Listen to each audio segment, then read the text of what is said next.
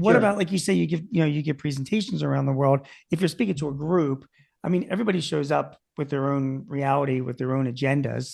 Different people think different things are important.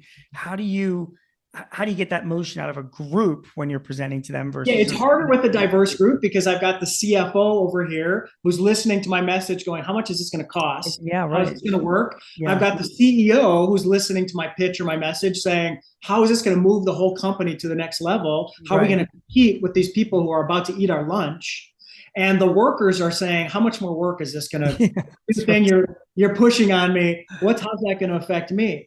And so I think all of those things together, you have to understand that's why understanding your audience and knowing who's out there, very important.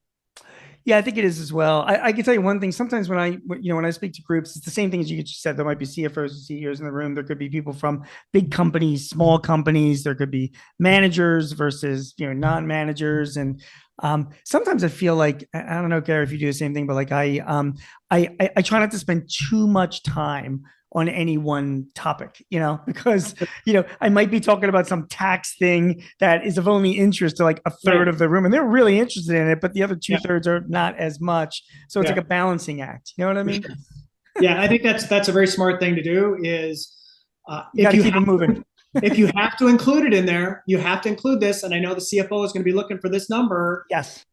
hit it and then keep it moving.